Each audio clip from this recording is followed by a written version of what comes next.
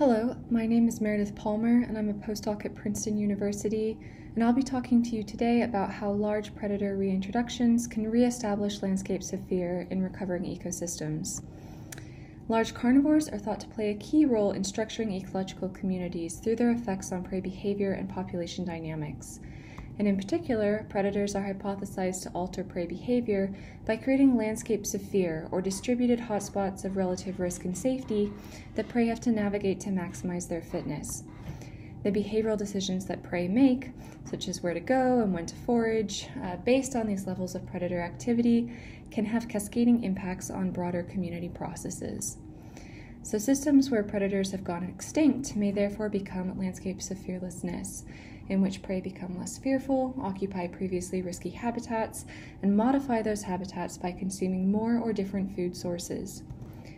The rewilding of large carnivores is often justified based on the idea that this will reinstate these structuring top-down effects on ecosystems. But there are still few studies to date providing evidence that predator reintroduction accomplishes these objectives.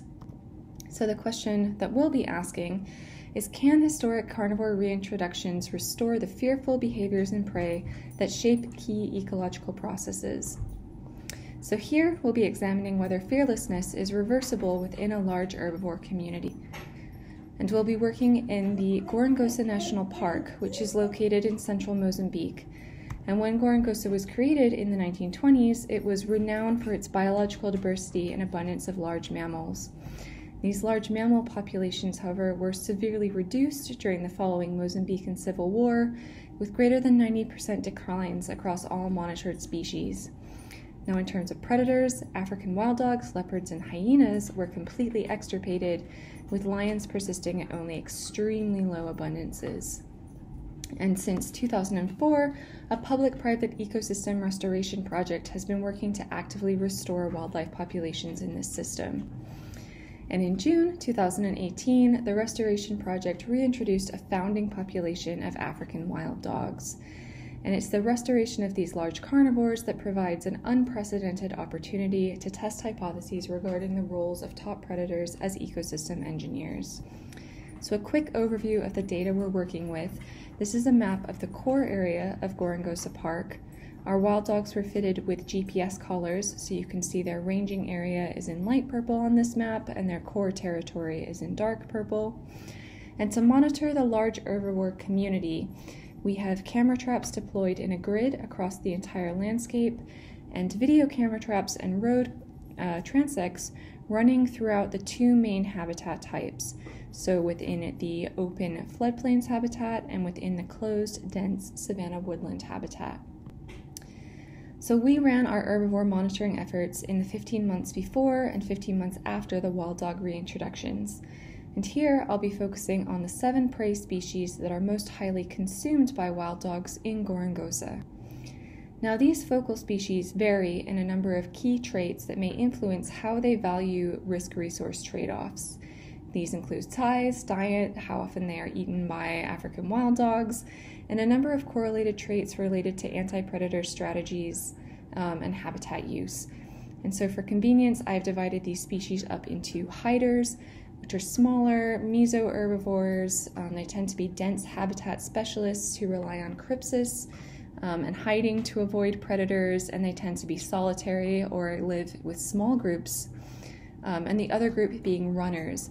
So these are our larger grazing herbivores. They tend to live in open habitats and rely on vigilance and flight to see and avoid predators, and they tend to run in larger groups. And we anticipate that each of these two types of prey will respond differently to renewed predation pressure. So first, looking at diel activity patterns. Wild dogs are active predominantly in the mornings and the evenings. And if we look across areas of high, medium, and low wild dog occupancy, we can see that after wild dog reintroduction, an overwhelming majority of prey species shifted their activity to reduce temporal overlap with wild dogs. And these effects are strongest in the riskiest areas of the habitat, so the highest wild dog use areas.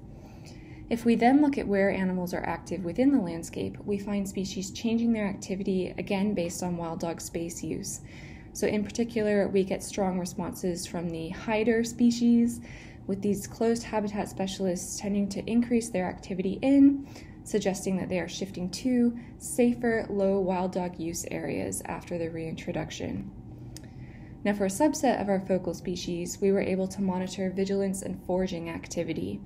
So, for example, all studied species significantly decreased levels of exclusive foraging. So this is focused foraging with no vigilance behavior displayed after the wild dog reintroduction, and they did this across all habitat types and all levels of wild dog space use. And lastly, for a slightly different subset of our focal species, we were able to look at changes in group size after the reintroduction. So our runner open habitat specialists increased group size in open habitats, while our closed habitat species, and also warthog, decreased their group size in closed savanna habitats, both responses in line with our predictions about how these animals would attempt to mitigate renewed predation risk. So despite the multi-decadal absence of apex predators from Gorongosa, we found that prey are recognizing and responding to historic predators in ways that appear to minimize predation risk. All of our studied species appear sensitive to the spatial and temporal patterns of wild dog activity.